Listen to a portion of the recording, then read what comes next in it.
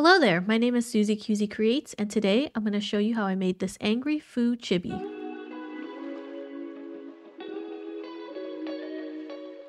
Alright, so I went ahead and skipped the sketching part because, I don't know, the sketch just takes up so much time. I found that the sketch was probably like a third of the size of my video or the length of my video, so I just went ahead and skipped all the sketching part. If you guys are interested in seeing the sketch, then I can include that in future videos, but for now, enjoy this line art. So I'd have to say doing the line art is probably one of my favorite parts of any art that I do. I just love doing the line art. Sketching is a little tough for me, especially because you're starting with nothing and creating something huge. So I definitely enjoy the line art, although the key to any solid line art is definitely a solid sketch. So it's tough, you know, finding that balance, but for the most part, I really enjoy the line art. Right here, I hide the line art underneath because I need to focus just on the eye part, and I notice that sometimes the line art of the eyes gets lost in the line art beneath, so I hide that layer to focus on the face. It just makes it easier. Alright, so now I'm going to start working on the color. I wanted to make this foo art like other foo art that I had already made, so I did a lot of jumping back and forth in Procreate to color pick and get the right colors I needed. So I'm sure there was an easier way to do that, maybe just importing the actual picture and then picking the color art from there, but you know, I chose to do it the hard way. So now I am filling in all of the base colors. This is also a really fun part for me because the drawing sort of starts to come to life.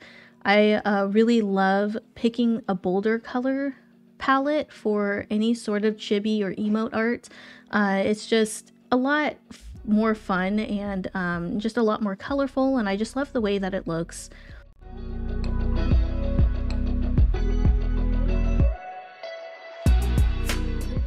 I find that doing the face part of the colors is a little tricky too, because you don't want to do the whites of the eyes too big or too small. You sort of just want to make it meet just right with the eyelash part. So I always struggle with that. I find that I always have to come back and redo the eyes multiple times until I get it right, but that's just the name of the game, I guess. So now I am adding different shading, and see right here is when I decided I didn't like the eyes. I added the pupils up a little bit more to make it look like she was scowling up. But yeah, I added some shade to the colors, just different base shadings to add some, you know, dimension, I guess. Now I'm working on the eyes. So the eyes are always really tricky for me to work on. I've taken a lot of inspiration from other chibi and emote artists, and I've sort of combined a lot of what I've learned from them into this to try to make it my own style. I still think that I'm working on getting the eyes just right in my own style, but for the most part I think I've found a good balance here so far. So I really like doing the little light bubbles or the white bubbles into the eyelashes and all that cool stuff. I like adding the eye shading, all of the little bubbles inside the eyes. It's just really cool to me. So I've found a really good balance with how I like to do the eyes on my little emote drawings.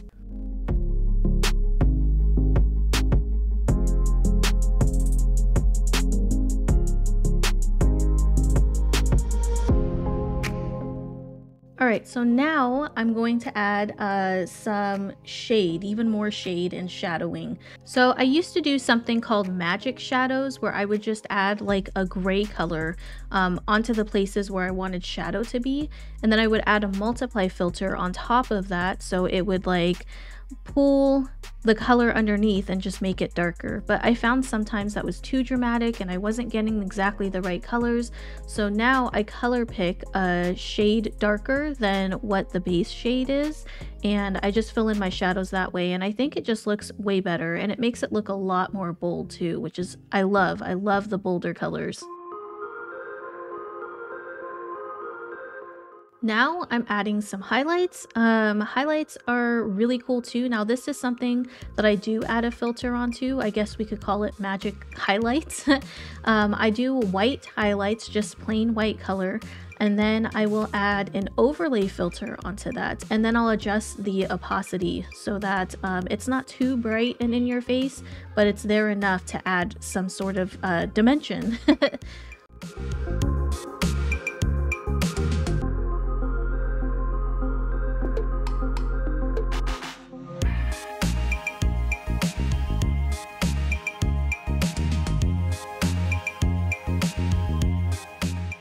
Alright, and this is my favorite part, is adding the darker, bolder outline around the outside. There we go again with the dimension, but it does add a lot of dimension to it. It's just one of my favorite things. I feel like it makes the whole thing pop too. And there is the completed Foo Chibi Angry Emote, whatever you want to call it. Thank you guys so much for watching. I really appreciate it. I hope you guys enjoyed this video. Let me know in the comments what else you would like to see, and I'll see if I can make that happen. All right, bye.